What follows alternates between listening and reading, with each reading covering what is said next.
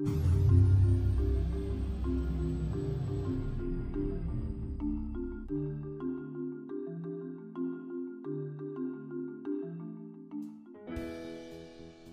distillation is a process used to collect essential oils. GCMS is a quality control test that reveals which constituents are present in an essential oil and at what amounts.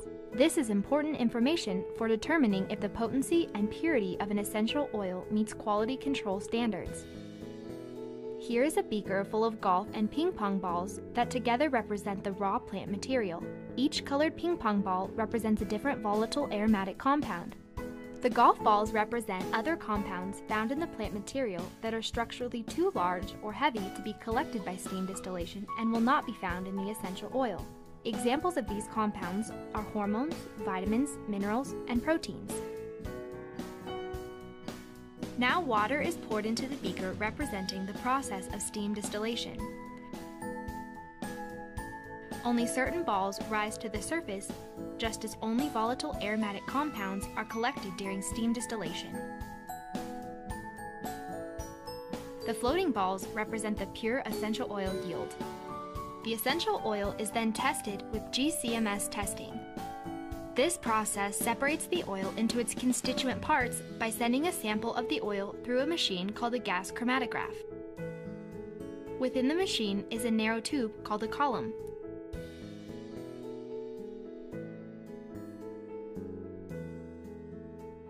Each constituent moves through the tube at a different rate depending on its mass and chemical structure.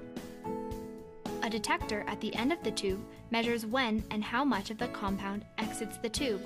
This provides a detailed report on which constituents are present in the essential oil and at what levels. In order to ensure therapeutic value, the essential oil must have a chemical profile that matches a known standard of other high-quality essential oils. In this demonstration, this standard is represented by the numbers on the sides of the beakers. If the amount of constituents collected matches the amount of constituents expected, the essential oil has the proper chemical profile to ensure a consistent therapeutic effect. This batch would be accepted. However, if the amount of constituents does not match, the batch would be rejected because it does not have the chemical profile known to ensure therapeutic effects.